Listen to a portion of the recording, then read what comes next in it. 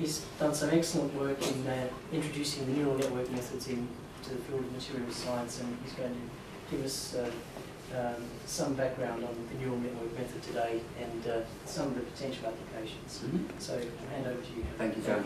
So again, this is informal, so you can just stop me at any point and ask questions. For many, many years, I would say 25 years, I've worked on calculating microstructures. Okay, and that's very, very nice. You can write nice papers and so on. But as I said yesterday, the engineer is not interested so much in microstructures, but wants properties, okay? And mechanical properties in particular. And the kind of properties that are routinely required are illustrated here. So we need our material to absorb energy on fracture. So we have the Sharpie test, which is a quality control test. Okay? Or if you want to use that property in design, then you do a fracture toughness test, K1C test, which is a material property, and then if you're constructing a particular structure, you can work out the fracture stress for that. Or most failures occur by fatigue, and we need to be able to say when something is going to fail by fatigue. Corrosion, many kinds of corrosion, stress corrosion, etc. And even the simple tensile test, once we go beyond the yield strength, we really have to measure the property rather than predict it. So these are what I call complex properties. In other words, we can measure them, okay? We can use them in design, we can interpret what's going on, but we cannot predict them. There is nobody in the whole world who can predict those properties if I give you a steel composition, a heat treatment, etc. For no material can you predict these properties. Okay, so I'm willing to be corrected if anybody can do this. Yeah? So we can measure them, characterize them, use them in design, and all of that is extremely useful. We can understand mechanisms, but we cannot predict those properties. So it's very dissatisfying. You can calculate microstructure, do a lot of work to do that, and then you're stuck. You can't calculate the most important properties other than yield strength, because we have nice dislocation theory and so forth. And that's not very satisfying at all. So what do we do? Okay, so let me just summarize. Basically, all properties can be measured, and we have wonderful techniques to measure mechanical properties, and there's a whole science behind the measurement of properties, how much plasticity we have, and so forth. And those measurements are used to ensure that anything that we make is safe. Okay, so when we fly in the aircraft, we know there are cracks in there, but hopefully they haven't grown to a length where they will fracture rapidly. And we can use those measurements in control processes as well. But it is absolutely true to say that if I give you a comprehensive description of my material, that means the chemical composition, the heat treatment, the details of the microstructure, processing, you cannot predict any of those properties that I mentioned. Okay? So these are what I call complex properties, and we've got to tackle how to express them quantitatively and to use them in predictive design. Harry, I'm just really concerned here. We're used to opening up an ISM handbook. We look up a type of steel, 4340, 9620, whatever, and it gives us a chemical composition, osmotizing parameters, quenching rates, and it gives you a yield strength. Yes. Oh. Yeah. But is it just a measures? Okay. Yeah. That's you're absolutely right. So what you're saying is that it's just because we're measuring it, we've been measuring it for the last whatever it is, that we've got this huge database. We've got a huge database. Okay. But if that table didn't have properties, and I asked anybody in the world, challenged anybody in the world to give me a calculated value, they wouldn't be able to do it. Okay, the biggest names in mechanical metallurgy wouldn't be able to do it. Okay. So it isn't as yet possible to predict those properties. Even the simple hardness test. Okay, so there's a bright field optical micrograph and a dark field optical micrograph of a hardness indent, and we just take measurements of the diagonals and we work out a value of hardness. Even that is too complicated to predict because you have a lot of plasticity going on around the hardness indent. So even for that we cannot make predictions, because let me just show you a conservative list of variables which control hardness. So here you are. We've got a myriad of chemical elements, okay? Just like I said yesterday, even if the elements are in parts per million, they have a profound effect on properties. Thermomechanical processing, welding, of course, and any subsequent heat treatments. Now, how can you take account of all those parameters, each of which has an influence on hardness, and make a prediction?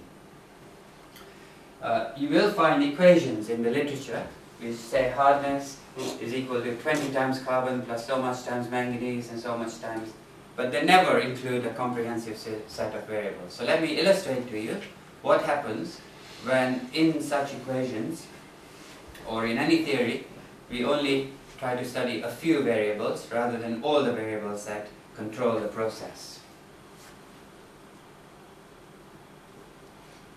So here is a plot, okay? It's an X, Y plot, and I've got a series of points here, and they apparently look completely random, okay? I can't really tell you what this plot is about. Now, what I'm going to do, the reason why it looks like a random dispersion of points is that there are two variables which are missing. Okay? We've only done experiments or we've modeled these points using two variables, whereas in fact they depend on four variables. There should be a z-axis out here and a time variable as well. Okay? So watch the screen carefully. I'm going to include these two variables, and immediately it will become clear what this is about. Okay? So it will happen quickly, so watch carefully. I'll start the...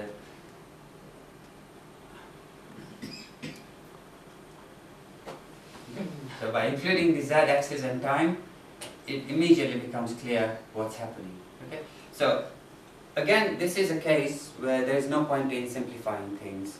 You know, if you don't allow for all the variables that are controlling the process, then it simply isn't going to work. Okay? So we need a method which can deal with 180 variables happily, if necessary. Simplification just doesn't help with these complex properties. Okay, so I realize that, you know, whenever we have a large number of variables, we need to take account of that. So to summarize, okay, this isn't the end of the talk. I'm not giving up. There are, of course, very useful ways of expressing hardness. We can use equations in a limited domain. And we know that there are certain microstructures which are hard and others which are not. So an experienced metallurgist will be able to tell you just by looking at the microstructure that this is hard and this is soft. Okay? So his brain is able to perceive the entire relationship and tell you that it's hard and soft. And we ought to be able to capture that information quantitatively in a computer. Okay? All the experience that people have, we ought to be able to capture that. And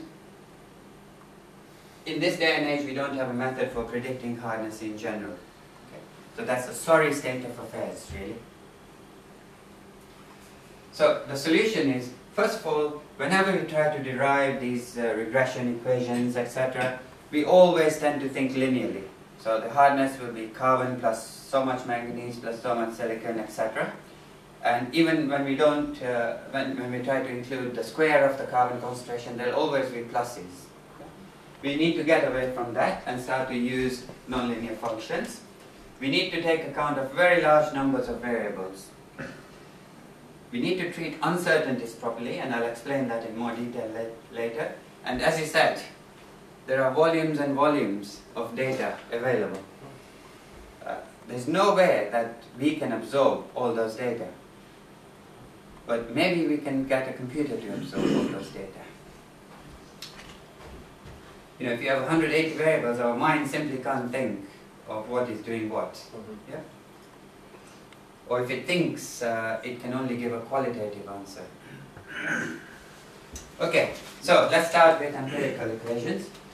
So if I don't understand what is controlling the yield strength of a material, I might start by writing an equation like this, that the yield strength is a constant times another constant times the carbon concentration, a third constant times manganese, and so on. Okay? Simple linear regression. and I'll come back to this equation later. I go and I present that to my supervisor and says, you know, in my experience there is an interaction. These variables are not independent. You know, carbon and manganese influence each other. So I go and develop another equation where I multiply carbon by manganese. Now I don't know why I multiplied them together. There's no justification I have because I don't understand that interaction. Okay? So again, I'm not really happy with this. And you know, if I have a bad dream, I might write an equation like this, yeah, with sine and hyperbolic tangents. So the point I'm trying to make is that when we don't understand the science, we don't really know what relationship we should be using. Okay? So any method that we develop really should not start with a relationship that we present, but it should discover the relationship itself. Okay? So that's what neural networks do. And to explain neural networks, you know, it's a fancy name. It sounds as if it works like the brain, but it's nothing like that at all. It's really quite a simple mathematical function, and nowhere near as complicated as whatever brain does, you know. So it's a misnomer, but the terminology is established. Okay? So I'm going to start with the first equation here, simple linear regression, and express that equation using pictures instead of using this linear equation. Okay? So I have these inputs, carbon, the yield strength, and phosphorus content, and I want to predict the toughness. So in regression analysis, what I do is I take the carbon, I multiply it by a weight, a coefficient. Okay? Similarly, I take the phosphorus, multiply it by a coefficient, yield strength multiplied by a coefficient, chosen at random, add them up, and get a value of toughness which will be wrong because those coefficients were chosen randomly. But then I have an experimental value to compare against, so I can go back and modify those constants until I get a good fit. Okay? So that's exactly linear regression analysis. There's nothing new.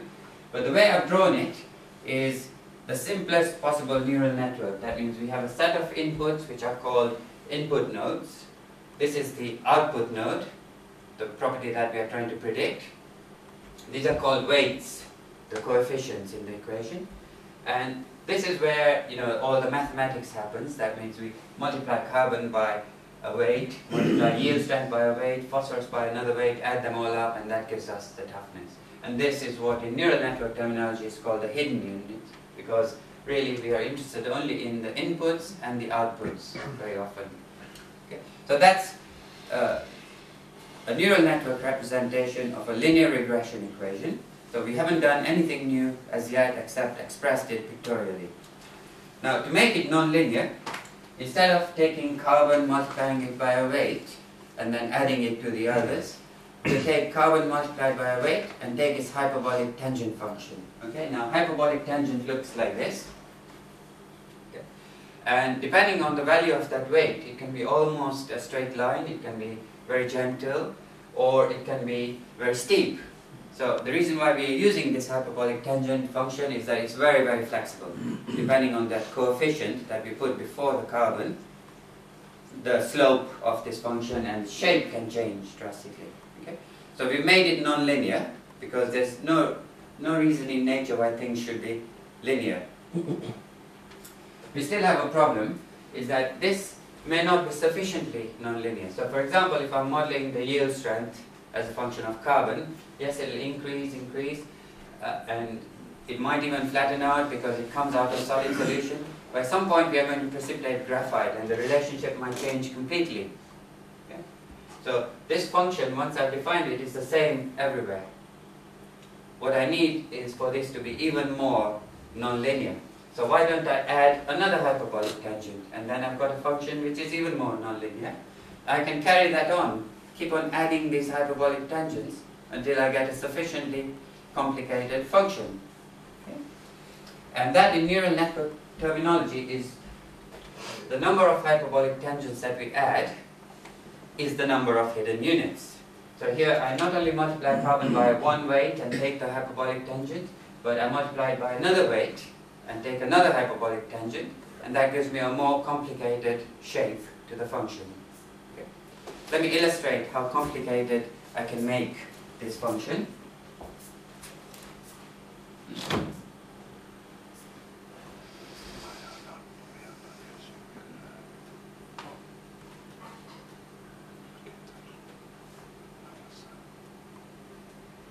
need to open this. Yeah.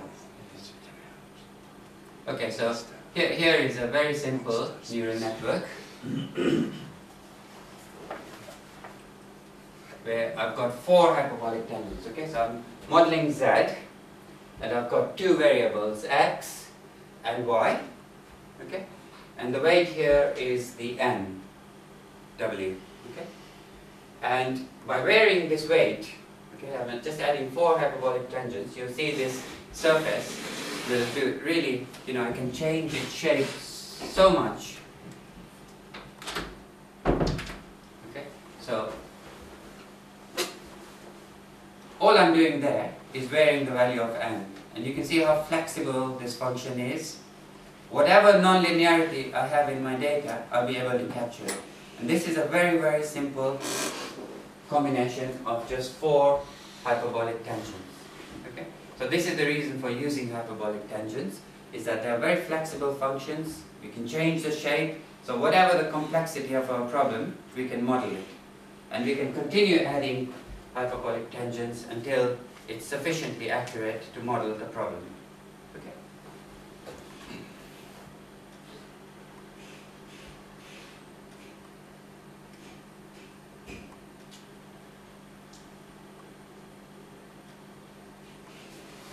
Okay, so this is again our representation of the hyperbolic tangent of the neural network, and mathematically it's very simple. Yeah. You can't possibly represent the brain. It's just too simple an equation to represent the brain. There's no black box here. You see, some people say neural networks are black box, but it's a well-defined mathematical function. You put in the same output, you get exactly the same. If you put in the same input, you get exactly the same output.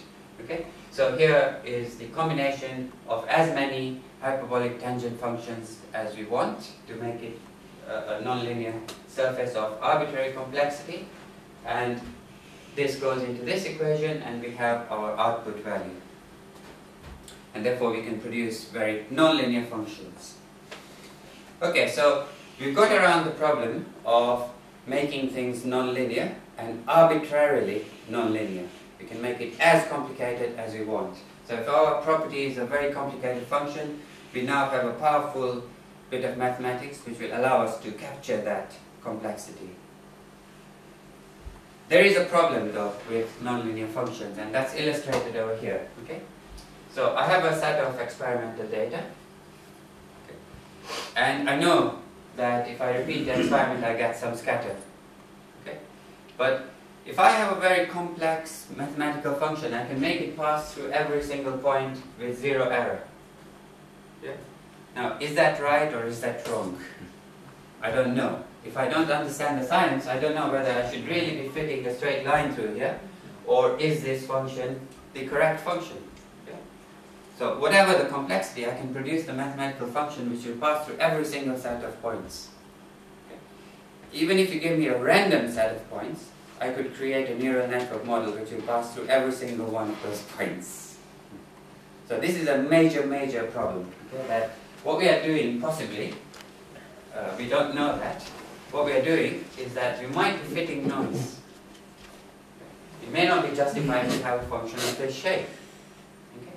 So how do we get around this problem? Well, what we do is we take our data and we split it into 2 parts. Okay? We only use one part to create the model and the other part to test it. So here are 3 plots. The black data are used to create the model, and the white data are never shown to the model when we are creating it. Okay? So you can see here the model is too simple, so the error associated with the training data, the black data, is going to be large because look, we have all these discrepancies here. And similarly, the error associated with the test data, which have never been seen by the model, is large because we simply don't have enough complexity here to model the shape of the data. So we will have a large test error and a large training error if our model is too simple. Okay? Supposing we now make it extremely complicated so that it passes through every single point in the training data set. Okay? And we get a function which looks like this. Then it will generalize badly on the test data. So it's predicting this point very badly because it's undergoing this sharp curvature here. And similarly, this point is far away from there. So we are on this regime where the trailing error has gone to more or less 0, but the test error is large because the function is behaving badly between the points. In some region of complexity, we will find that we get roughly the same sort of error for the test and the training data. And that is how we get rid of the overfitting problem, is that we use only half the data to create the model and the other half to test how it behaves in regions where we haven't used data to train the model. Okay, is everybody happy with that? But can't you have data on this? I mean, you can, that process can be pushed on forever. Yes. So now you're talking about extrapolation beyond the data. Yeah? Because you're saying once you start hiding the data, there's always data that you could be theoretically be gathering that you could add to your model. Yeah. So the more data you have, the better the model will be. Okay. Yeah. How do you split the data on We these do- two groups? So it's any special rules, for example, that you select the data which goes to the first group and the data which goes to the... Random splitting is the Random. best, Okay. because then you cover every domain in the input space. Oh. Okay, so let's assume that we can solve the overfitting problem. Okay? Then there is another problem which you have just raised, and therefore you have to answer this question. Okay? I've got this set of data here. What will be the next two numbers? Okay, so we've got 10, 12. Excellent. So that's So you got 10 out of 10. Okay. rather good, Next two huh? numbers 10, 12. Okay. So we've created a model here, which is a linear model which has predicted the next two set of numbers, and we regard this as our experimental data. Okay. But I can find another equation which will exactly represent 2, 4, 6, and 8, but give me different answers here. Yeah. And that equation is here. If I put in a 2 for x into this, I will get a 4. If I put 4, I will get 6 exactly. If I put 6, I'll get exactly 8. But if I put 8, I'll get 8.91, and so on. Yes. Yeah? Now, we don't know which one is correct because they both exactly represent the experimental data. So, Yeah. mhm. So this is what I call modeling uncertainty. Okay? So if I plot those two functions, they extrapolate completely differently. Right? And we have to take account of this error, this uncertainty.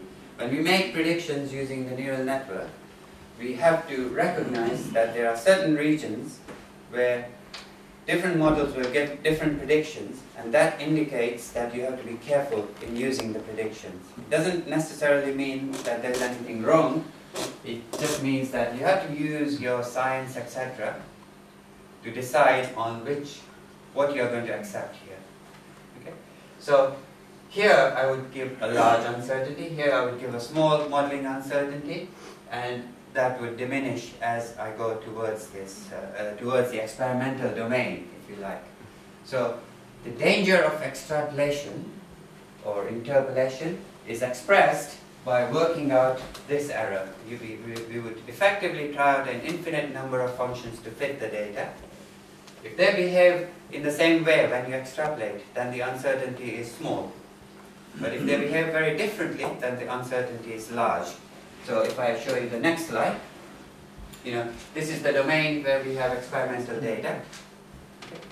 Here we have 3 models fitted to the experimental data. They behave differently here. So I would have a large uncertainty here, small uncertainty here, etc. And then you have to use your scientific judgment that have I made a correct prediction or not? Because we don't know which of these models might be correct. Okay? So that's what we call the Bayesian uncertainty of modeling. And that's why the error bars change according to where you do the calculation. Whereas in linear regression, you can specify the range over which your data exists simply by tabulating the minimum and maximum values. That's no longer possible in a nonlinear function, because say if I have a range of carbon concentration from point 1 to point 2 over here, I might have a different range where the manganese concentration is different. Okay? So it's impossible to say that I've created a model within this domain of experimental data, because the range will vary according to where you do the calculation, and this is a method which tells you how dangerous a territory you are in. So this is extremely important, and not all neural networks do this. Okay, so this particular technique that we are using, due to David Mackay, gives you this uncertainty of modeling in addition to noise in the experimental data. Noise is when you repeat an experiment and you get a different answer because some variable is missing. Okay. And then you have to use your scientific judgment to see whether it's reasonable or not. So I showed you these calculations yesterday, and these are the uncertainties of modeling. Whenever you're making something new, you will get a large uncertainty. But if you notice that the trend, as a function of nickel, is justified because you know from metallurgy that nickel has a big effect on the coarsening rate of precipitates, then I would be happy to accept this result, even if the uncertainty is very large.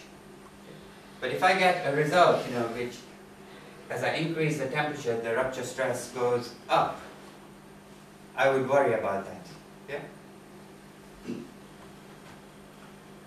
So we've applied this model, the neural network method, to very many complex properties, all of the properties that are listed there. And of course it has many general applications in all of the sciences. Yeah? So there's a review paper which we'll put on that space that we've created, where you can look at hundreds and hundreds of applications in all aspects of science, sociology, everything of the neural network method, because this is a completely general method. You can make this very physical as well, because the inputs that you choose, can be microstructure, the fractions of different carbides, etc. And then this slide which I showed you yesterday come from a neural network model in which we are including the strengthening components due to solid solution, the carbides, etc., etc. So we can get a non-linear factorization of the strength. Okay? And we can say that, look here, this much of the strength comes from precipitates, okay? From the microstructure, from solid solution strengthening, and how that changes with temperature. So this kind of information is extremely valuable from the point of designing alloys. And I'll show you again this example, and there are many more I can show you. So this is remarkable. These were presented at a conference in London, and the calculations fit the data so well.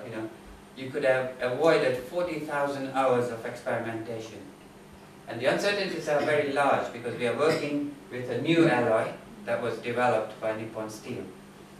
Nevertheless, the predictions are good because the trends of the model are correct. And similarly, here's another set of data. I could go on and show you cases of success and of failure. So I'm going to show you a case of failure now because that's more interesting. This is a project which over a period of 3 years we had to design a welding electrode for a particular need in a power station. So the need was identified by market really, that we needed a welded rotor instead of a continuous rotor. Because in one part of the rotor we needed toughness, in another part we needed creep strength, and the two steels were incompatible. So we created a whole set of models, including microstructure, tempering, working with industry. And the idea was within 3 years to come up with a marketable product. Okay? So it wasn't a case where you could try out many different alloys and so forth, because testing takes a long time. Yeah? So using a combination of all those models, we made some manual metal arc electrodes purely by calculation. These were the engineering requirements, and we met them on the very first go. Okay? So all the measured properties fall above the design requirements which were given by the engineers. Now, being in a university, the idea here was that they would do a post-weld heat treatment which was 650 degrees centigrade for 8 hours. Okay? So we've met all the conditions that were specified. but we decided to do some more experiments, you know, and it's always a bad thing to do this. And you can see that when we went to 700 degrees centigrade tempering, huge discrepancy between the prediction and the measurement. So something is very wrong here. And the discrepancy seems to increase as we go to higher and higher tempering temperatures. So what is wrong? Well, the microstructure was supposed to be bainitic, and sure enough, in the as-welded condition, without going into details, this is a bainitic microstructure, tempering at 600 degrees centigrade, all is well, 650 degrees, all is well. If I show you now what happens when we temper at 700 degrees centigrade, you get these large regions which are recrystallized. So the strength is actually very low compared with what we expect. So what I'm saying is that the neural network helped us to identify a region in which we needed to do an experiment. Okay? That is a really important thing that you get from the neural network, because you have so many variables and you don't really know where you need to do an experiment. But here there was clear disagreement, and we did the experiment, we found the reason, added a little bit of vanadium to pin the boundaries, and the problem disappeared. And we Why obtained... is it done in the recrystallization is in bands? Is it Yeah. some segregation effect, or? Yeah, you see, this is a manual metal arc weld, and because a human being is not completely steady, the solidification rate changes in different positions, and therefore you get solid banding. Okay. And therefore we have recrystallization in the solid depleted regions of the weld. Now, this is the final commercial product then, and that is the second iteration, if you like. This was the first iteration because it's easier to make manual metal arc electrodes for testing purposes than continuous electrodes. Okay. Now, exactly the same method has been used by all of these companies for different problems. So Siemens was the company for which we did the development of this electrode. Mitsui Babcock have made another welding electrode which is like a 2¼ chrome moly steel, but it doesn't require any post-weld heat treatment because they're using it to make boilers. And the boilers, you know, it's not possible to really give a huge post-weld heat treatment to. Nippon Steel had a requirement to increase the fire resistance of welding alloys that they use for buildings. And they used exactly the same software in the first iteration to get an increment of strength that they needed. And ABB are not really interested in metallurgy, but they are interested in making robots. And you know that lasers are becoming much cheaper. Yeah? So diode lasers are coming in, and the normal robots that are used for making resistant spot welds are really huge, and they have clamping forces and so forth. Whereas if you had a laser, you could just pipe the laser beam with an optical fiber, use a small, very agile robot to do the work. But in order to sell this, they had to do the metallurgy behind it. In other words, to make sure that the properties you get from the welds made with lasers are the correct properties, and they used our models to do that. Okay, so they now sell a package of a robot, a laser, and software which gets the right conditions for doing the welding. Now, steels, people have tried extremely hard, ferritic steels, to get them to operate at a temperature of 650 degrees centigrade. Even we might succeed in doing that. 650 degrees centigrade for 25 years with a stress of 100 megapascals. Right now, the best we can do is 620 degrees centigrade, but there are huge research programs to go to 650 degrees, because ferritic steels are absolutely wonderful. They have a low thermal expansion coefficient, okay, high thermal conductivity. So, you know, when you get temperature fluctuations, you don't get thermal fatigue, etc. Whereas austenitic steels have the opposite, and they fracture very quickly in a power station scenario. But in Europe, we want to go to even higher temperatures, steam temperatures of 700 or 750 degrees centigrade, because imagine the gains in thermodynamic efficiency. Okay? For the same amount of coal, you could really get much more electricity. So we have a target by, I think, 2020 to cut CO2 emissions by 60% even though energy consumption will continue going up. So 60% to last year's consumption figures. And we can do it, yeah, because there are a number of technologies which will help to do that. One is to increase the steam temperature. And strangely enough, Denmark is the country which leads in increasing steam temperatures, okay? Because they have green laws, you know, which say that you must have this much efficiency in power generation. Okay?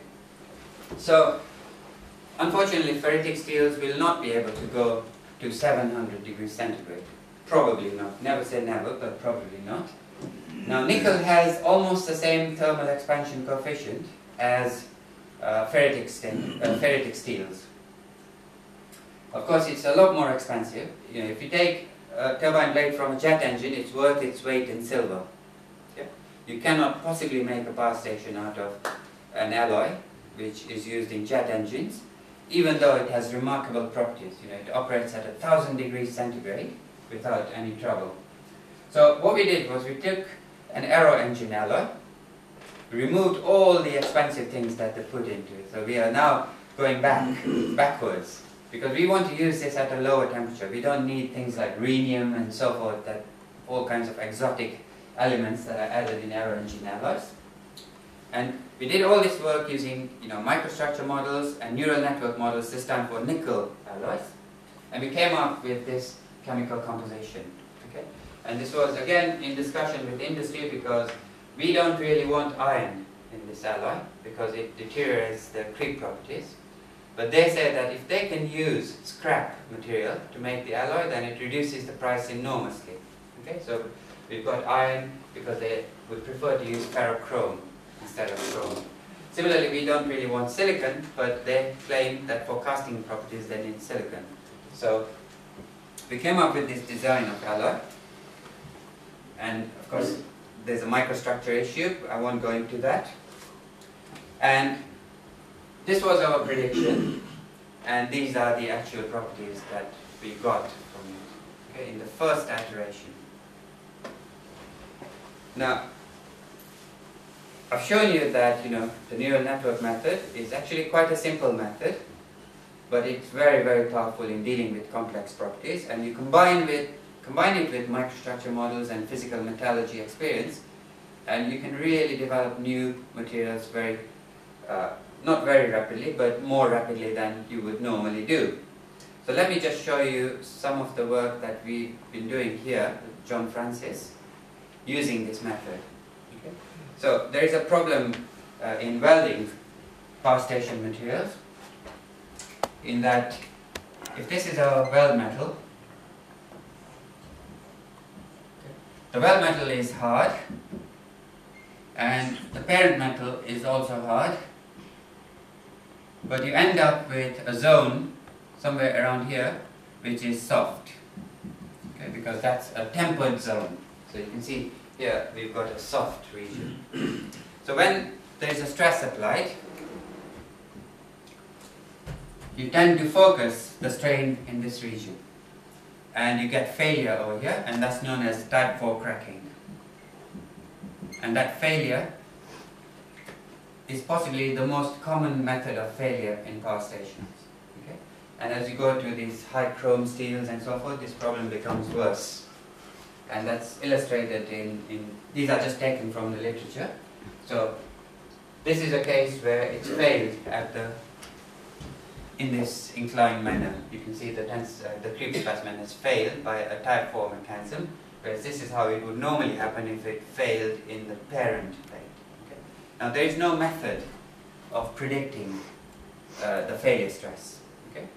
So let's assume that for the parent plate we can predict the creep rupture strength, because I've already shown you models where we can do the creep rupture strength as a function of, you know, something like 50 variables. Okay? How do we decide what's going to happen here? Well, we don't know how much strain we are going to concentrate in this region. Okay? And the effect of that concentration of strain is to make it fail at a lower stress than if this was just a homogeneous piece of material.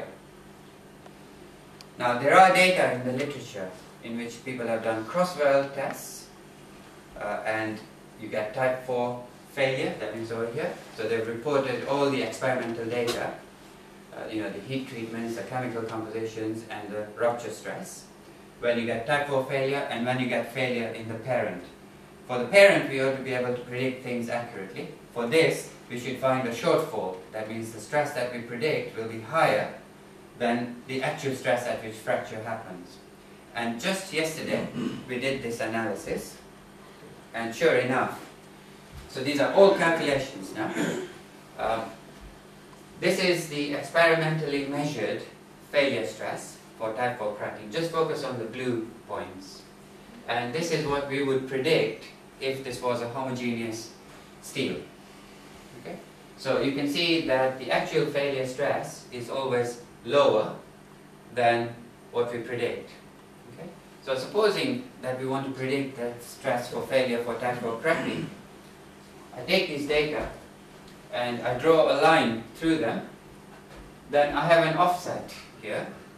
So if I just use my model for predicting the plate creep rupture strength and then subtract this much, then I've got the stress rupture for type 4 cracking for the first time ever.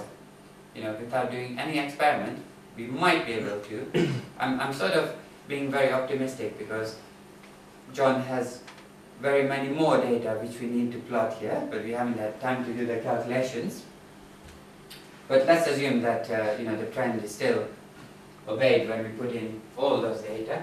If we can simply offset the predicted strength of the plate to model type 4 cracking, then that will be a very powerful method because we don't have restrictions on the chemical composition of the steel for which we can model the creep strength. So whatever steel you come up with, we should be able to predict the type 4 cracking. And just to confirm that if we get failure in the parent plate, then there shouldn't be this offset. Here's the one point, okay, which we've plotted so far, where there is no offset here. So this was failure in the parent plate. So our feeling is that when we take the large amount of data that John has accumulated, whenever failure happens in the parent, the points will fall on this line. And whenever it's type 4 cracking, we'll be able to define an offset here. Okay, that's all I have to say. Except one thing, that this is a completely general method. You could apply it to any material or any problem that you have. So just to give you an idea, the New York police have a neural network model to predict which policeman is going to become corrupt. Yeah? So they've looked at all the case histories of corrupt policemen and put in parameters, and they claim that they are able to predict which policeman is likely to become corrupt. Okay, so I'll be happy to answer any more questions. I just wonder in this case if there's an opportunity to, as well as using experimental data to train the network, can you use some sort of mechanistic understanding to make it even better? That's an excellent point, you see, because some of these mechanistic models that we have take a huge amount of computer time to run. So supposing you want to control the whirlpool shape, you have equipment which can monitor the whirlpool and adjust the current, etc. to get the right shape. Yeah. Now there are computer models for a whirlpool shape, but they might take several weeks to reach an answer. So what you could do is you could run those computer models, get the output from that, then train a neural network, which once it's trained will take milliseconds to run. So you can use it for online control. Yeah? And helicopter engines generate a particular vibration spectrum, which is modeled by a neural network. And as soon as it deviates from that, you've got to land quickly. So that is in commercial practice. What about for things like the rupture stress or toughness prediction? Are there models out there that people go in detail and calculate those sort of things as well? Toughness hasn't been done, but the creep rupture strength, I showed you, that M23C6 is contributing so much and so on. So what we've done is we've taken thermodynamics. For each steel, we calculate the fractions of phases, and the compositions of phases, so that we can put solid solution strengthening terms and so forth. And we use those as inputs to model everything else. So instead of using, say, the raw chemical composition and the heat treatment as inputs, we use the microstructure as inputs to create the model. Sure. Yeah. Is that what you meant, or? Partly, I think. I guess I'm also thinking of the question of whether there's anyone sitting down who's trying to write a detailed model that can take a microstructure and tell you and spit out a number for rupture strength. No, there's nobody that I know. I don't think that it's. I mean, there are just too many variables and too many unknown bits of science. Yeah. Would you also say that, wouldn't it also depend, I mean, we use the word microstructure, and I think it can mean quite a lot of things. You know, microstructure could be what we could look at under whatever analysis we want to look at, optical, SCM, or whatever. Or you could say that microstructure is the volume fractions of all the different phases that we can calculate into something. But from a practical point of view, there has to be I mean, we can look at a sample, we can prepare it and look at it. There's a discrepancy with what we see or what we interpret to what this actually is. And then there's also there's nothing that then links that to mechanical properties. Yes. No, you're right. You're right. So supposing we just do volume fractions and particle sizes, then the crystallographic information is missing. You know, and the crack, when it propagates between grains, really does follow the crystallography. Yeah. You see, it is just too complicated a problem. Yeah. Oh, yeah. Yeah. I think. No, it was a question about the toughness, but you answered this question. I think that it's probably too complicated. Yeah. I mean, we study predict- micromechanisms, Yes. but we don't make it quantitative.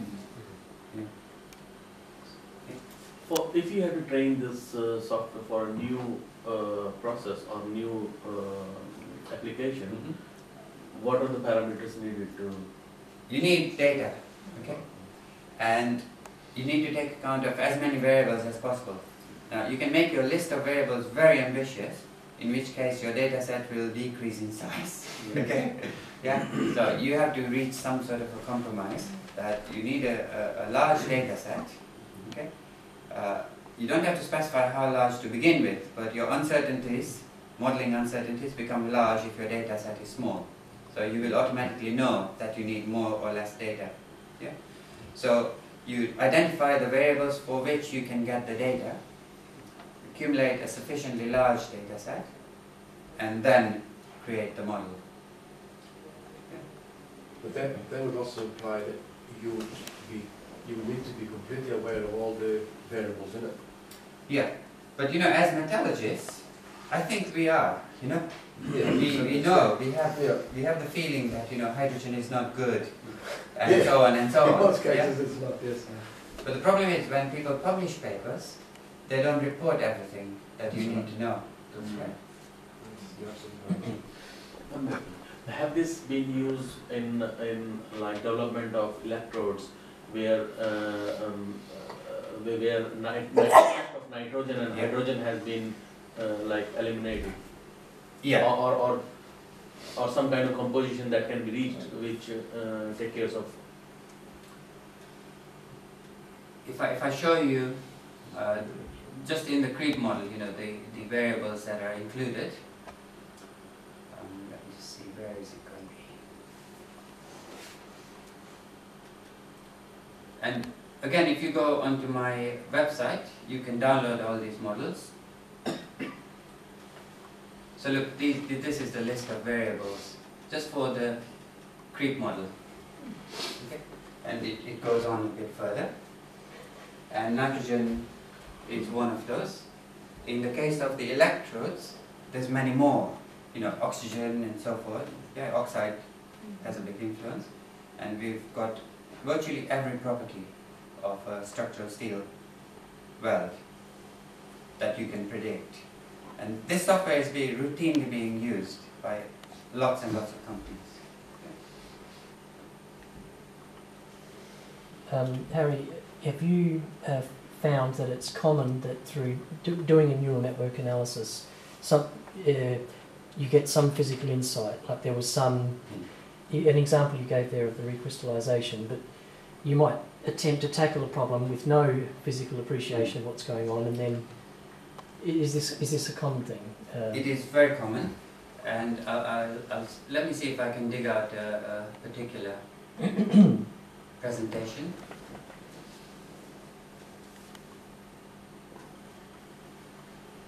And show you, people think that we can improve toughness by adding nickel to a ferritic steel. You find it in many textbooks and so forth.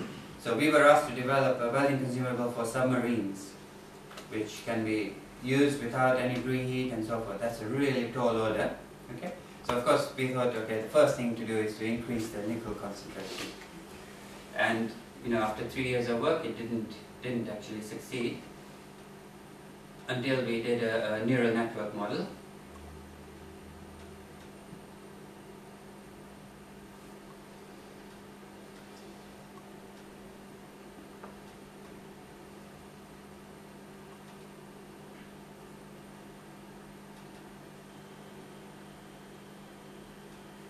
Yeah. So what this shows is a plot of the energy absorbed at -60°C, okay? Calculated using a neural network, and we are plotting manganese along here and nickel along here. And look, as I increase the nickel concentration, the toughness actually decreases. Nickel only improves the toughness when we go to a low concentration of manganese. So we were able to identify immediately a domain where we should be able to get improvements in toughness. Okay? Now, of course, this doesn't tell you why this effect works. Yeah? It just tells you that nickel will work at a low manganese concentration. So we did these experiments. Now you have in this laboratory you have a hardness tester which sort of maps a complete weld. Yeah? And these experiments are done using that hardness tester. And what you see here is hardness contours. Notice how remarkably they reflect the microstructure. Yeah? There's nothing here except hardness being plotted.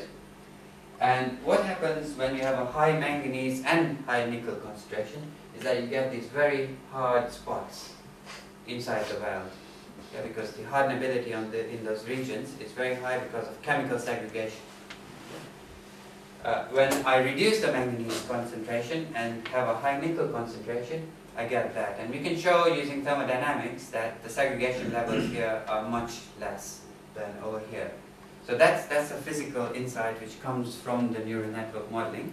And it's simply that, as human beings, when we see that nickel has increased the toughness in a particular alloy, we assume that it will do it for everything else, Okay. Just one more question. Something that if you say you're using neural networks to solve one of your problems, people often say, "Oh, neural networks is not new. That it's been around for quite some time." More than 50 years, yeah. Yeah. So, in your view, what is the principal benefit of using the approach that David Mackay has developed? So that is not new. That is new, Yep. and it's that Bayesian uncertainty of modeling. Yeah? Okay. Because if your neural network model doesn't give you an appreciation of how far you are extrapolating, then that is very dangerous. Yeah? It's very dangerous. So almost all other techniques do not give you that. Okay. In the case of that nickel one on the previous slide, could you summarize the benefits of the neural network as being almost a visualization tool? Pattern recognition. Yeah, Yes. because you probably got, I guess, data that shows cases with high manganese and high nickel where you've got the unexpected trend, That's but right. it's hidden away in your filing cabinet. Well, you see, a slight modification to what Sure. you just said is that because there are 50 variables, Yeah. you would never be able to deduce this effect by looking at individual papers, because what it has done is separated out the effects of nickel and manganese. Do you see? Yeah, with everything else constant. Yeah, Which exactly. you couldn't do. Yeah. So you can do experiments using the neural network which you couldn't even do in principle. Yeah, gotcha. Experiment with real experiments. If there's no more questions, thank Harry for the Okay. presentation.